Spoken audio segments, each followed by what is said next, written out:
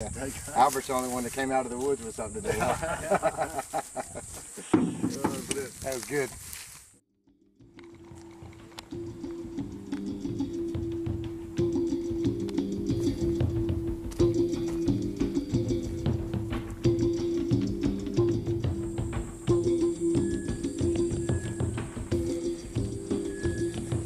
Stick, you got anything to say for yourself? Here's your time to shine right now. It's really hot. It's hot? Yeah. What are we doing right now? Looking for tracks by the spring, eh? Track for what? For elephant and buffalo, but mainly elephant wolves. Excellent.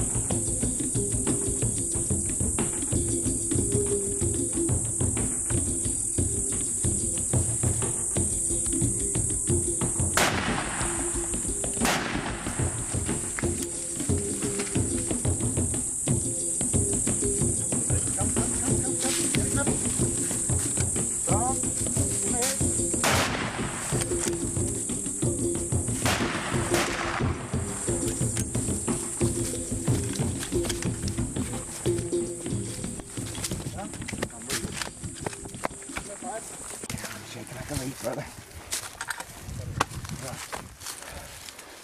You see the ear on top of the head? Yeah. Straight down a line in the middle.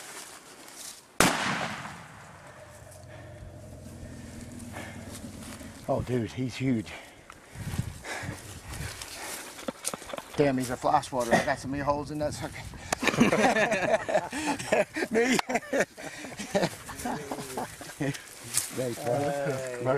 Awesome, dude.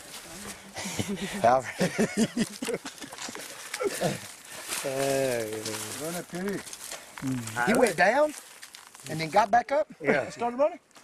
Oh, my belt? Yeah, she's empty.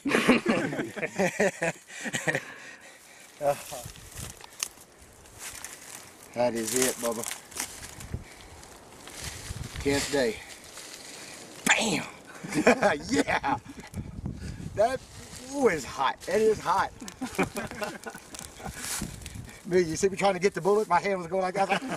I couldn't get it out. Damn, that's some tough skin, huh? Mm-hmm. Go. Right, sweet.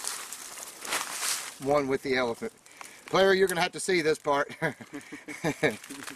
Girls, this is what your elephant hair bracelets will be made out of. Cool, huh? And for the next 2 days, I'm going to use it to beat Stick with. Well, the thing behind cutting off the tail, it's traditional. Yeah? Because when someone during the night or before we get here tomorrow finds this elephant, if he sees the tail's been cut off, he knows it was sport hunted rather than poached. Oh, okay. Yeah. Let me start by saying what you're looking at right now is the culmination of the last 10 days of chasing elephant here in Chirisa Safari area, northwestern Zimbabwe, correct? Correct, yeah. And Clive Hallimore and I have looked at over how many hundreds of elephant? Phew, a lot. I mean, I know for a fact we've seen over 80 bulls on this trip, so. And we see cows, oh, I don't know, we normally, on an average day, we'll see over 100 cows. So. But, yeah, what I'm going to say, it's been 10 days. We've had a lot of fun doing it. We've had a few hiccups along the way.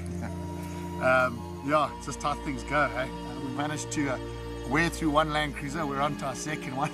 Yeah. And this morning started quite funny. We almost got a buffalo with the truck this morning. Yeah. We actually knocked a buffalo with the truck accidentally. Right into the side door where I'm sitting, woke me up. Yeah, so that was fairly entertaining. But yeah, we were going down the road and saw these bulls. We saw this one in particular at the back, and he turned like he knew we were there and he was just having a look at us. Anyway, they took off and we got out and we let them go. We started following, the wind was terrible, and we mostly followed them about 2-3 miles. And I actually had just turned around to the trackers and said, because they were going with the wind, so there's no chance we could catch these bulls. And about 200 yards past that, they climbed up a little ridge and dropped off to the left, which put the wind at an angle on them, which was nice. And we hadn't gone much further. We saw them standing and feeding. We managed to duck around and get the wind in our face. We didn't approach. There were 4 bulls, right? 4 bulls. We actually originally saw 3 from the vehicles. The 4th one was always there. We just didn't realize it. And yeah, this bull fed onto us. That was actually perfect. He came out. The other 3 stayed off to the right. How far was that shot, you think? Not very far. I would say about 15 yards. I mean, he was even close. He had some fairly thick stuff, and he caught it on, and he came in at an angle. And yeah, Brown thumped him. It was very, very exciting. Which was always a good thing. The other bulls turned and went in the opposite directions instead of running up just to see what was going on, because that usually can get testy in a hurry. So, yeah. But yeah, it was brilliant. A beautiful elephant. We've had a lot of fun hunting him. And that's, I suppose, that was counts the most. Yeah, it's been a lot of fun. We've had a lot of laughs, which is always good. Yeah. And it's been hot. Let's throw that in. Extremely hot. Yeah, but something that Brown made a point of the other day. You know, I love hunting this time of year. It's October, it's the hottest time of the year. And everybody says to me, I live in Texas, I can handle the heat. That's not the point. The point is, in Texas, when it's hot like that, you, in the right mind, wouldn't be outside in the sun. You'd be in the shade, in a swimming pool, in the tub,